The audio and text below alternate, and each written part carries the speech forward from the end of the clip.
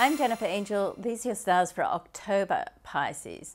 All right, let's have a look at what's happening in your personal life. So Mars, the planet of passion, it's also the motivational planet, but it's also the other duo side of Venus. So Venus and Mars make up the whole love duo and energy. So Mars is going to transit to your 7th house, which is all to do with relationships, partnerships, all that love energy, and it's going to come in on the 15th, so the middle of the month. So it's like this is a passion alert. You can have an instant attraction with someone. Now, couple that with Venus, the other side of the love duo, in your 9th house. This is all to do with your soul purpose. You can really connect with someone that you feel you've been waiting for your whole life.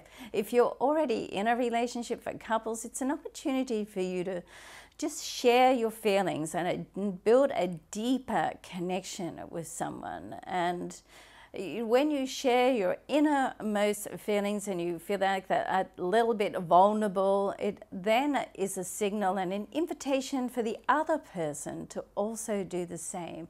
And that's how you build that sort of unbreakable bond together with someone. So it's a very, very nice month for love and passion for you, Pisces. All right, let's move on and have a look at what's happening on the professional side of your life. So with Venus is going to transit out of your 9th house into your 10th house on the 8th of the month. Okay, this is all to do with your career, business.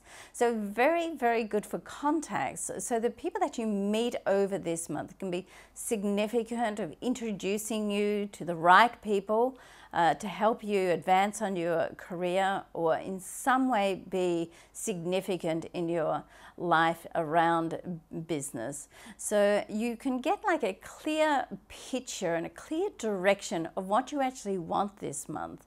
At the start of the month with money, someone's actions can force your hand in some way, which is not a bad thing. I mean, it can come out of the blue a little bit and, you know, perhaps make you feel a little bit unsettled for a few days, but what transpires from that can help you just gain clarity and move forward. Now, this month's full moon on the 18th is in your solar 2nd house, all to do with money. So this can bring it like a fresh start. So it can help you gain closure on something and start something new.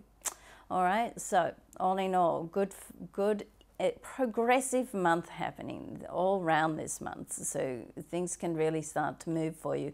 And my angel advice for you is to love and support those who love and support you in return, Pisces. And there's plenty of people around that have got your back, and there's some who haven't. So you stay with obviously the people who are good for you.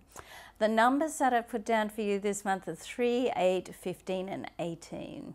Okay, have a great month, Pisces. I'm Jennifer Angel from New York Daily News. Thanks for watching.